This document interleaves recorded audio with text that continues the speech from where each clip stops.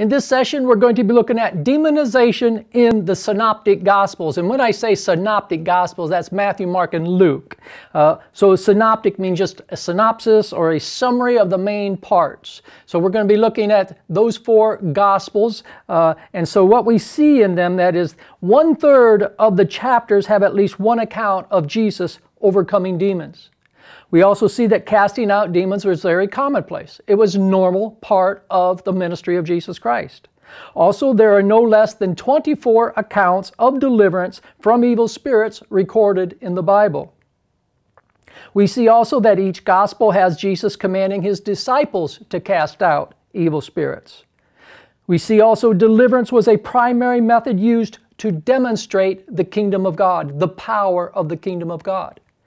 Also, the accounts of deliverance from evil spirits are for us to learn how to do the same.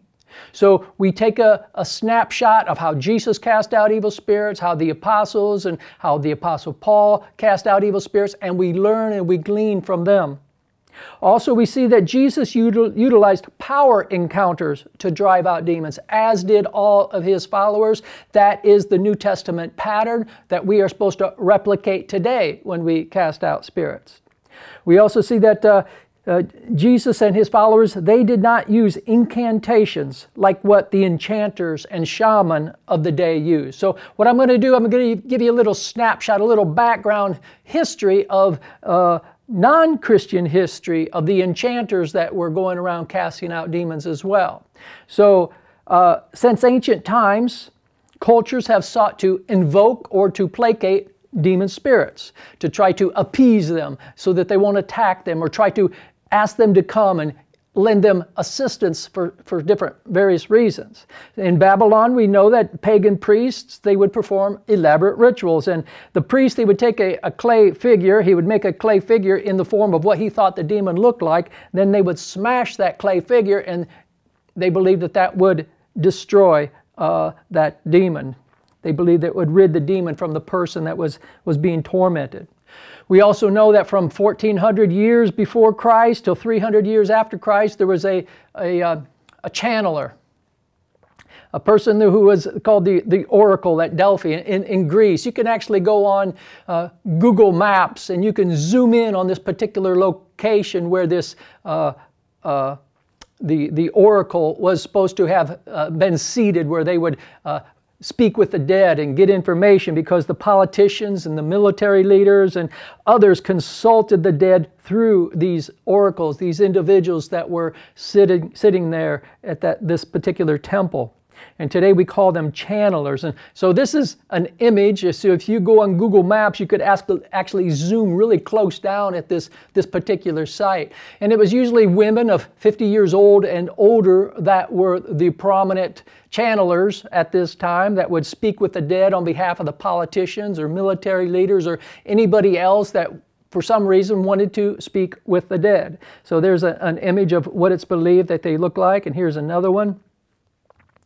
So that is that. And now also in Judaism, also there were people that would cast out evil spirits. We read about that in the New Testament, where Jesus says, your children, your sons and daughters, your sons, they also cast out evil spirits. So we know that was in place. And in Jewish mythology, there was a Nibik, is a malicious or a possessive spirit. And so those are the ones that these itinerant exorcists would drive out of people, out of the people of the nation of Israel. We know that in Acts chapter 19, verse 13 through 20, we see that 7 sons of a man by the name of Sceva, they were traveling around looking for people who were demonized, and then they would perform rituals and incantations to get those demons out of them. We also know that witches and Satanists and black magicians and others, they claim to use rituals developed by King Solomon. And it just so happens that Freemasonry also has links back to these rituals that King Solomon had. Josephus, the historian during the age of Jesus and following Jesus up to about the first century, end of the first century, he wrote about various forms of Jewish exorcisms. We also read in the Dead Sea Scrolls that David composed songs and music for driving out evil spirits. Now that isn't the Bible, but we do know that there is these ancient documents that was at least a belief. But we do have scriptures that proves that David did that. In 1 Samuel 20 verse 23 it said David would take up his lyre and play. Then relief would come to Saul. He would feel better and the evil spirit would leave him. So a troubling or tormenting spirit would come upon King Saul from time to time, and David would play his lyre and possibly sing songs too, and the evil spirit would leave. So there we have a biblical example of how music can be used to torment these evil spirits and force them to leave. So that is in the Jewish religion, there was exorcists. Also in Hinduism, we know that this religion is just filled with demons and demigods. It's what they do. They worship these demons all the time.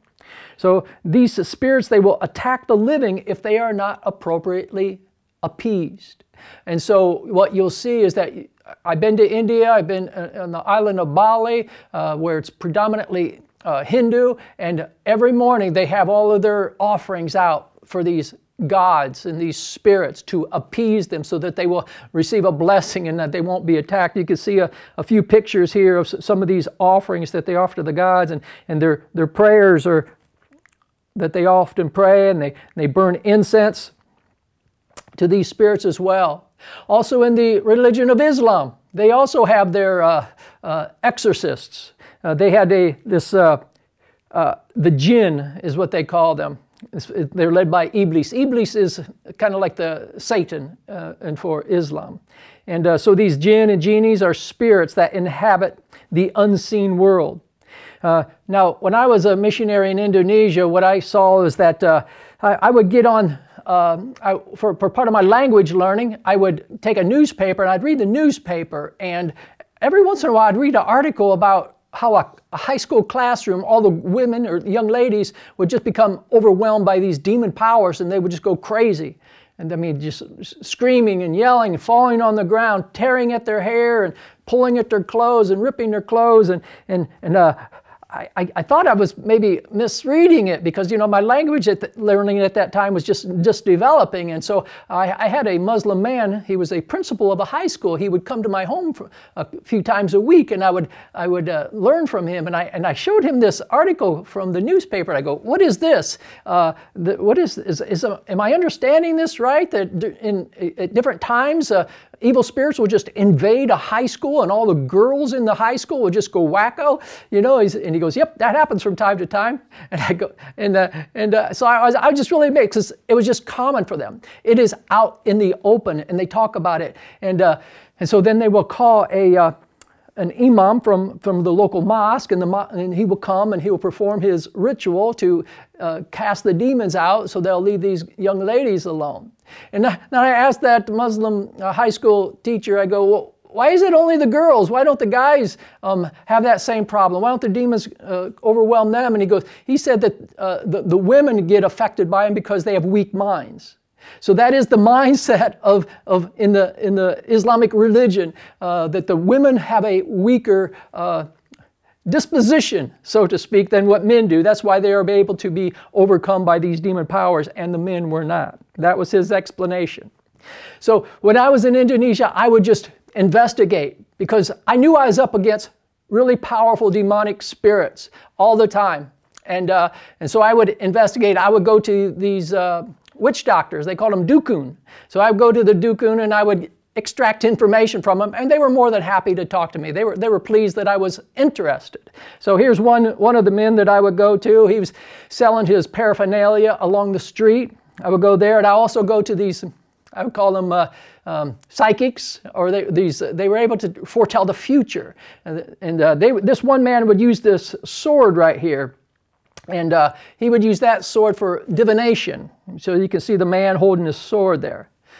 So that is in the Islamic religion. We also know that in the American Indians, they also had their shaman, their witch doctors. And so these witch doctors and other animists, they invite spirits into their bodies to enhance their powers, whether it's to heal as well as to send curses on their enemies. So animism, just to make it clear, is it's a religious belief that perceives all things: animals, plants, rocks, rivers, weather systems, human handiwork, and perhaps even words are animated and contain life. There's spirit in everything. That's what they believe. And so there's a revival movement in Indonesia. Ever since we've been there in 2010 is when it started, and it's still ongoing now. And at the end of March in 2020, there was 29 of these animists that came to Christ. So it's an ongoing movement. I know the leaders that are standing right here in this little stream, and these two men that are baptizing these guys. I know these guys. You know, I've spent time with them out there in the jungles, and so they're breaking down the powers of darkness. And also we know in American religion, these animists, here's some Apache mountain spirit dancers, and here's a witch doctor, or what they call a medicine man, and here's a more modern medicine woman, I guess you could call that. So you can see it's throughout the world, this demonic influence. So in the Synoptic Gospels, we see that Jesus was directly engaging these powers of darkness, but he was doing it in a way that was manifesting the power of the kingdom of God. So there was a demonstration of spiritual power that Jesus brought, and it brought him fame, it brought him crowds, and it brought him authenticity. It gave him authenticity about what he was saying. And he said about this, he says, "But if I cast out demons by the Spirit of God, surely the kingdom of God has come upon you." Jesus is specifically saying, I have the power to drive out evil spirits through the power that the God Almighty has given to me. So this is evidence of the kingdom of God that is here. And then his fame went throughout Syria, and they brought to him all sick people who were afflicted with various diseases and torments, and those who were demon-possessed, and epileptics and paralytics, and he healed them.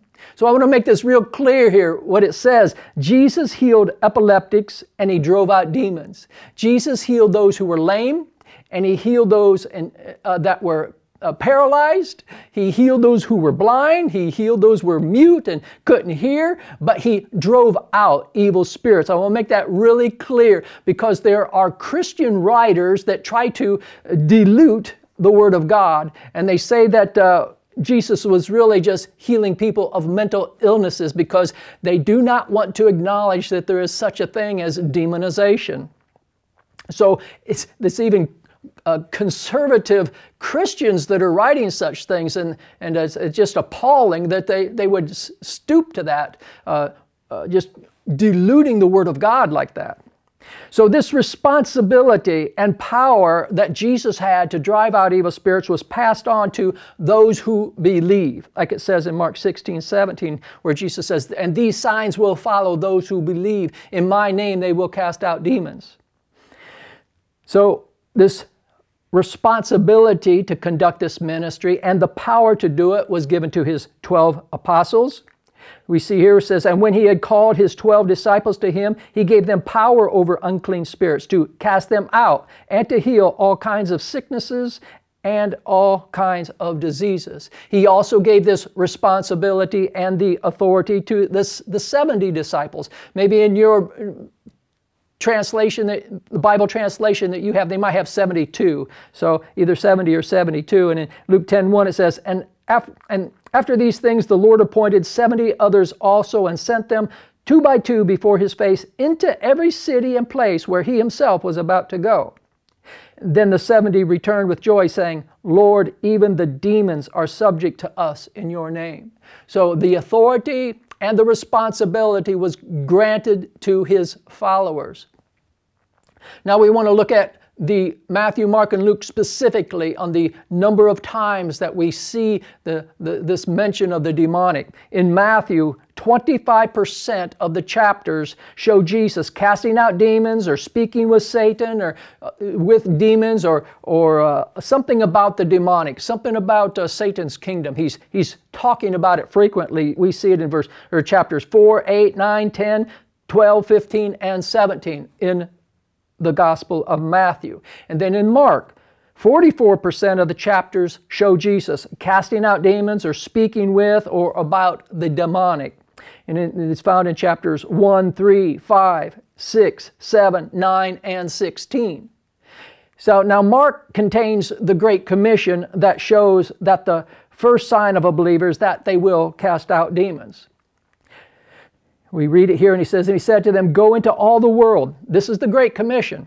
Go into all the world and preach the gospel to every creature. He who believes and is baptized will be saved, and he who does not believe will be condemned. And these signs will follow those who believe. In my name they will cast out demons. They will speak with new tongues. So this is the package of the Great Commission, the responsibility that has been placed upon every one of the followers of Jesus Christ, those who believe in Him.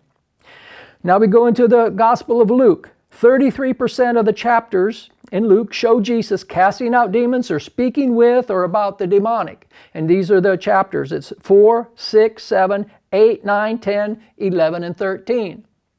Now, in the book, with the name of In the Name of Jesus, Exorcism Among Early Christians by Graham Twelftree, he's a distinguished professor of New Testament at the School of Divinity at Regent University. And what he says is that all healing involves God's adversary being defeated. So there is the power of God coming to make a public demonstration that the kingdom of God has come to earth.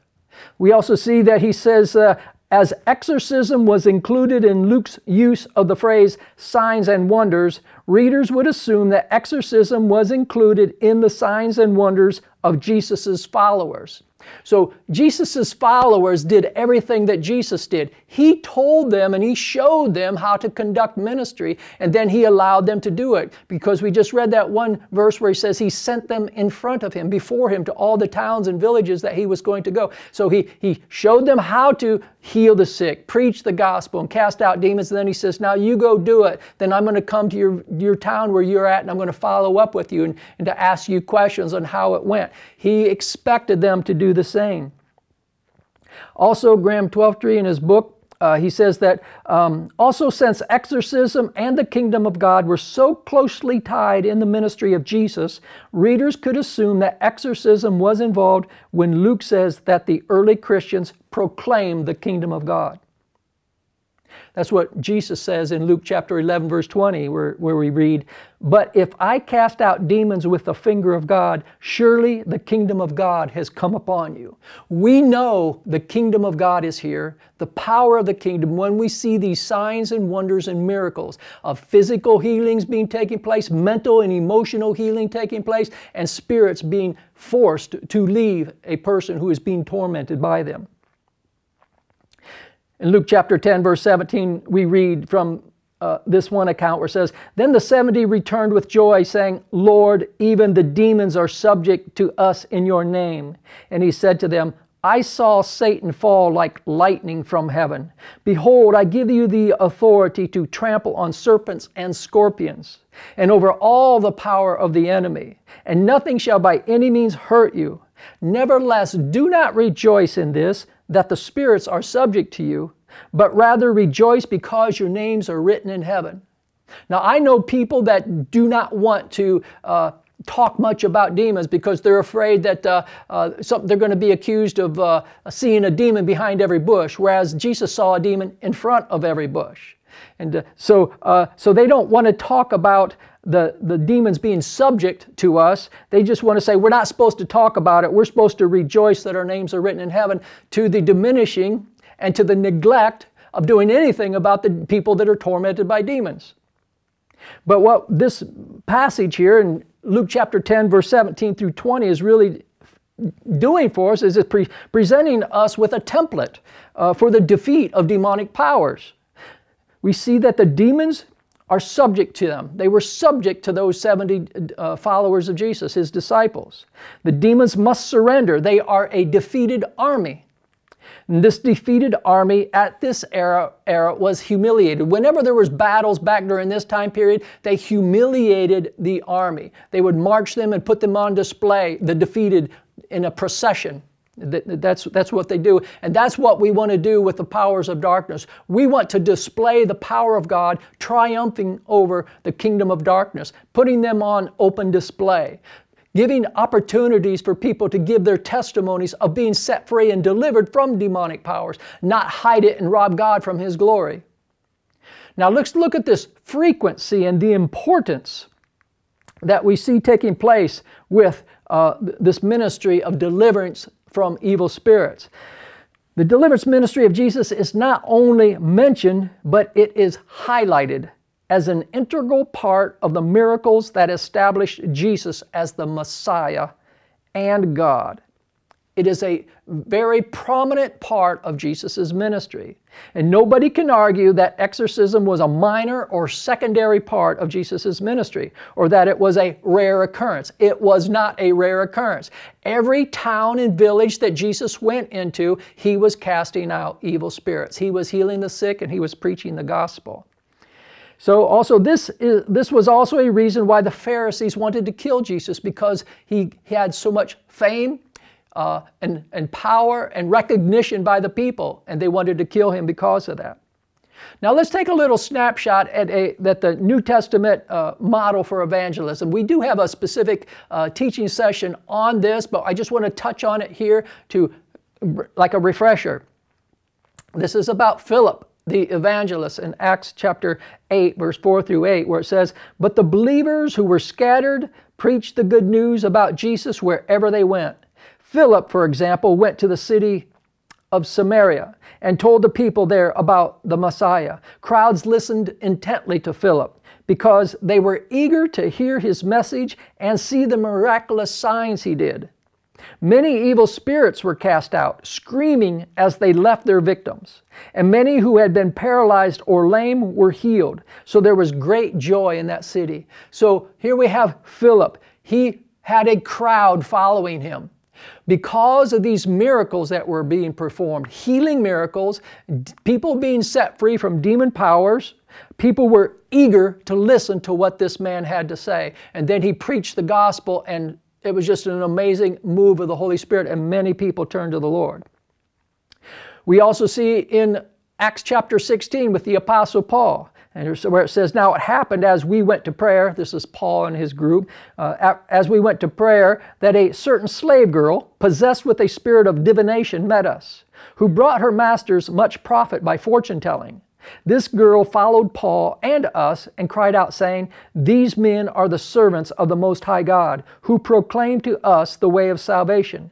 And this she did for many days." And it became an irritation to Paul. So what he did was in verse 18, it says, "But Paul, greatly annoyed, turned and said to the spirit, 'I command you in the name of Jesus Christ to come out of her.' And he came out that very hour." So that is how Paul dealt with it. Also at another instance where in Acts chapter 19, we see Paul, he had power to drive out evil spirits as well as to heal, even though he wasn't present, where we read, "Now God worked unusual miracles by the hands of Paul, so that even handkerchiefs or aprons were brought from his body to the sick, and the diseases left them, and the evil spirits went out of them." So here we see handkerchiefs or aprons that Paul wore when he worked were taken and they were given to the people that were sick. Maybe they were placed on them. We don't really know how they used them, but we just know that they were brought from his body to the sick, and the diseases left the people, and the evil spirits also went out of the people who were being demonized, possessed, and controlled by them. Now I want to make it very clear here, this next thing we want to talk about. When we say the word demon-possessed, and when we read in the Bible the phrase or the wording demon-possessed or demonized or have a spirit or being with spirits, evil spirits, it means literally that. They are possessed by evil spirits. There is an evil spirit on the inside of them. So that's what we read here. Demon possession means demon possession. When the Bible mentions demon possession, it is not an allegorical description of human suffering. There are people out there, writers that have written about this, trying to diminish the actual wording of the Bible and just saying that these people had just some kind of human suffering. This is just all allegorical. It is not. The Bible is infallible. It is incapable of error. We believe that. We believe that it is inspired by God. It is God-breathed. We see that in 2 Timothy 3:16. So the gospel writers were writing under the influence of the Holy Spirit, not from a lack of understanding about psychological disorders. So Jesus differentiated between physiological conditions and demons. It was a very clear difference. He knew the difference. And so what some of these, they call themselves Christians that are writing about this, are saying that Jesus was uneducated, he was uninformed. He didn't understand modern psychology. And so he thought that these people were possessed by spirits, and really they just had mental illnesses. And that is just a diminishing and a watering down of the Word of God. Jesus healed those with sicknesses, handicaps, and diseases. He healed those physical conditions. But when it came to demons, he cast them out. For example, in Mark chapter 5, with the demonized man at Gadara, there isn't the slightest suggestion that Jesus referred to that man's supernatural strength or his self-injurious behavior of cutting himself, which is self-mutilation, as coming from a mental state. It came from a legion of demons. So what we learn from this session is that the casting out of spirits, it is biblical. It was part of the ministry of Jesus Christ. It is what Jesus commanded his disciples to do. It is part of the Great Commission. That mandate has never been withdrawn. The mandate of going and telling the whole world about Jesus and proclaiming the good news has never been withdrawn. Also, that rider that has been attached to it of casting out evil spirits is still in place as well. We have a clear command and instruction of Scripture to go forth and do it in His name until the end of the ages. We're not at the end of the age yet, so that command is still in place. So this is the end of this session, and we just want to encourage you to keep watching these videos in preparation for our deliverance seminars.